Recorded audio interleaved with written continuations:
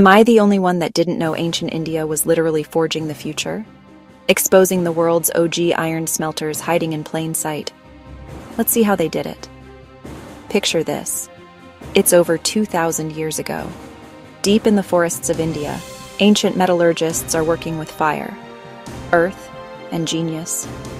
Using clay furnaces, they master the art of turning raw ore into pure iron, long before much of the world even dreamed of it. Their secret? Ingenious bellows and carefully controlled charcoal fires that got hot enough to melt the iron out of ore rocks. These weren't simple campfires. These were advanced, purpose-built furnaces. Some, like the ones found in Rajasthan and Jharkhand, could produce high-quality iron used for tools, weapons, and even legendary structures like the Iron Pillar of Delhi, still standing rust-free after 1,600 years. This ancient tech wasn't just about metal. It sparked trade, innovation, and power.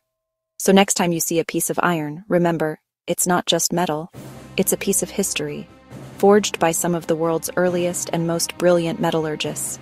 Follow for more hidden stories from the past.